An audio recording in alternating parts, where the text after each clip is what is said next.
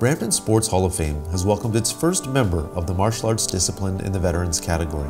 The legendary Wally Slocki, considered one of Canada's greatest exponents of the sport, was introduced to the martial arts early on in his life and started training in the 1950s. Slocki competed during the golden age of karate in North America. At the time, it was referred to as the blood and guts era when Chuck Norris took part.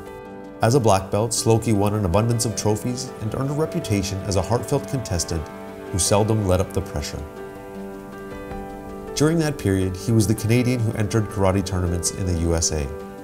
He patched his name and a Canadian flag to the back of his gi and was soon recognized at events as the legendary Canadian. He became a big draw and promoters flew him in to teach all across the United States. Slocki won the Canadian Championship in 1967, 68, and 70. Slocki also won the Ontario Championships in 1972, 73, and 74. Slocki continued to fight for the World Kickboxing Championship in 1974 and 1976.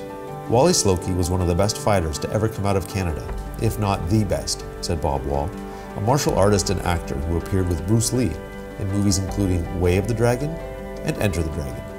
My friendship with Bruce Lee, my friendship with Chuck Norris, or some of the greats, the nicest memory that is staying up half the night with these people, 2, 3, 4, 5 in the morning and just exchanging ideas and concepts of the martial arts.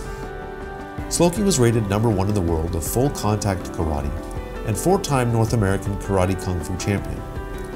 Slocki was the first to popularize the scissor kick. When an opponent blocked a high round kick, Slocki would take him down with the scissor kick. It was another karate legend. Wally Slocki was the first one to have the really spectacular kicks. His roundhouse and side kick were envied by all, said Ron Marchini. Coming out of retirement in 1988, Slocki won the USKA World Championships in Arizona, followed by competing in the US Open World Championships in 1997, winning kata.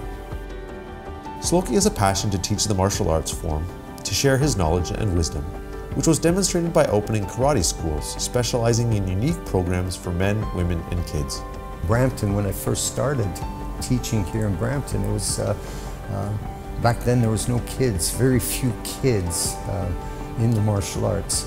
And I started children's programs. Back then, what I wanted to do is to get the kids off the street. Slocki has dedicated his professional career to developing an educational system around the art form of martial arts.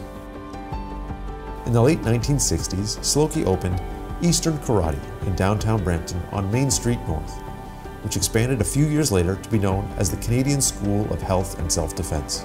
His schools introduced an educational program for adults and kids to build their confidence and self-esteem, along with a Street Smart program.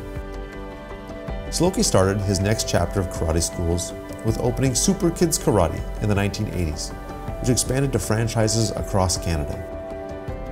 Taught here was the Slocki Ryu system that included a focus on youth. It encompassed an Oriental tradition steeped in core values of self-discipline, honesty, and respect.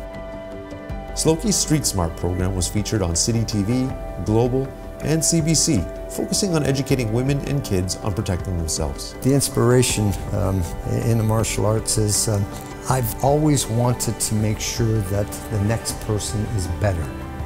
And I've always wanted to give something to that person so that they can take it and pass it on to somebody else.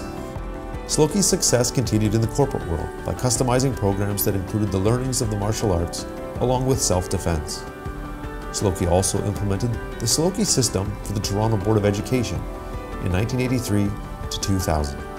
In 2006, Slocki was inducted into the Canadian Black Belt Hall of Fame, and he continues this day to train and teach customized corporate stress management seminars. I'm all for that. Anything for the future, the betterment of an individual, a youngster, that's what inspires me more and more and more every day.